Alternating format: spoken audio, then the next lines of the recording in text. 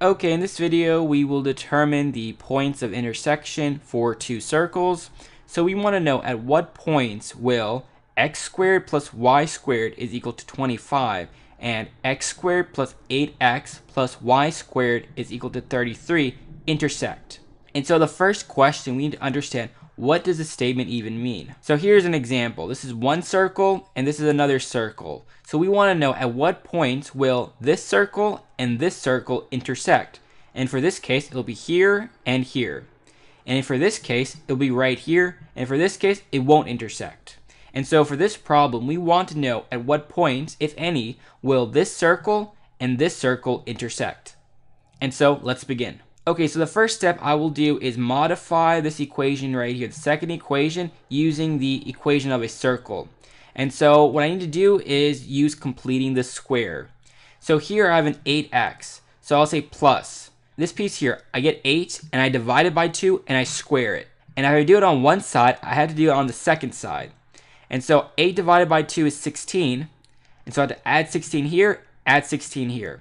And so now I can factor this piece.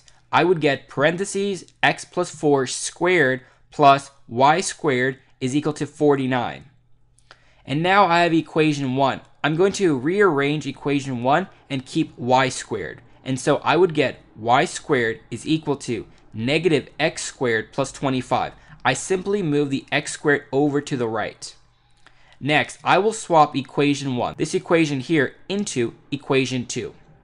And so I would get parentheses x plus 4 squared plus, now I have a y squared. Instead of saying y squared, I'm going to swap this piece here. Negative x squared plus 25. So minus x squared plus 25 is equal to 49. Now I will expand. So this piece, I will square it. So parentheses x plus 4 times parentheses x plus 4. And I would get x squared plus 8x plus 16 minus x squared plus 25 is equal to 49.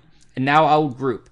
So x squared and negative x squared cancels. So 16 plus 25 is 41. And I move it to the right. So I say minus 41, minus 41. And I get 8. And then we have an 8x. So 8x is equal to 8. And so x is equal to 1.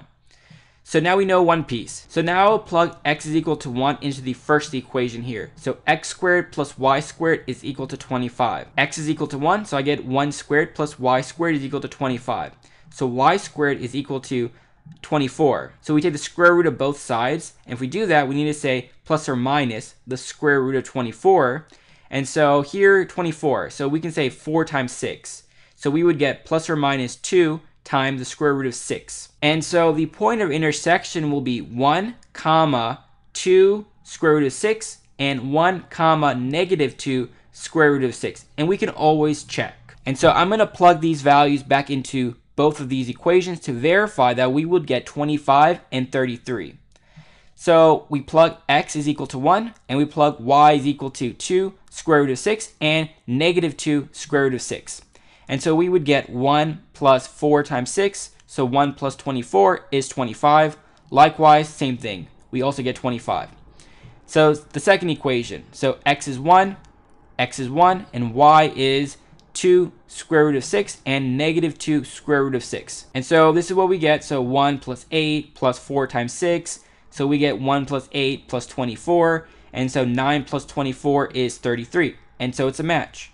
And that's pretty much it for this video.